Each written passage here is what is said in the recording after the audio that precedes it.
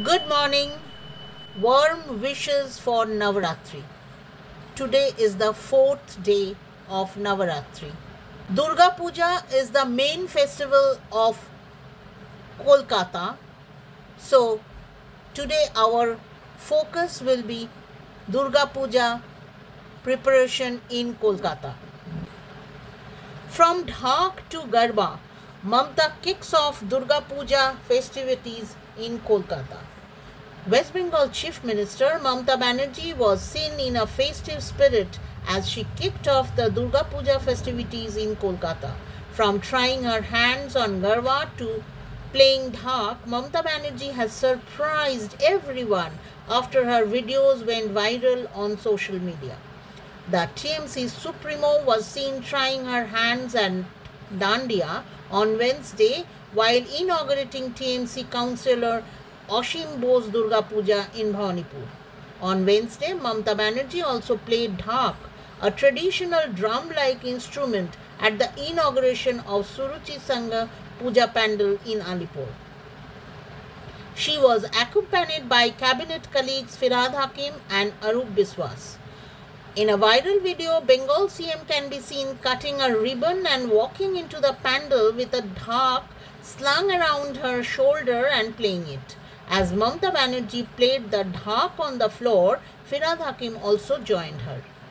Banerjee began the festivities on Mahalaya by debuting as a singer in her latest album of special songs titled Utshaber Gaan. The song Dhak Dumadum has been sung by the Chief Minister along with singer turned politician Indranil Sen and Aditi Munshi. The DURGAPUJA festivities this year will begin on October 1, Shashti.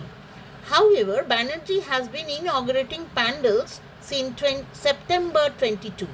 On Sunday, Banerjee inaugurated the DURGAPUJA pandal of Chetla Agrogami and said the festival has twin feathers on its crown this year, intangible cultural heritage by UNESCO and best destination for culture by a global organization of travel writers.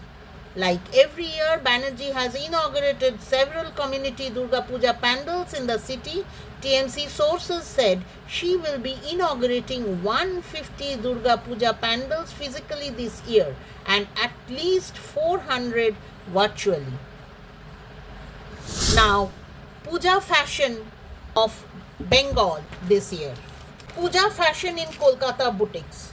For designer sarees, pure fabric like cotton, linen, pure silk, tassar, chanderi, hakoba, along with georgette, imported net, crepe, chinol silk is the Puja fashion this year. Hand embroidery is the main focus, like Ari, Zardosi, Sui Dhaga, Dabka, Moti, Parsi, Katha, etc. are the trend this year. Color palette for this year is traditional colors like blue, rani, white, red, black, any bright or pastel shade. Other than hand embroidery, hand block and hand paint is the main focus. Handcrafted sarees are costly due to the base material like pure silk, which is going through a sudden price surge, and it takes minimum 1.5 months to 2 months time to prepare a single piece of sari.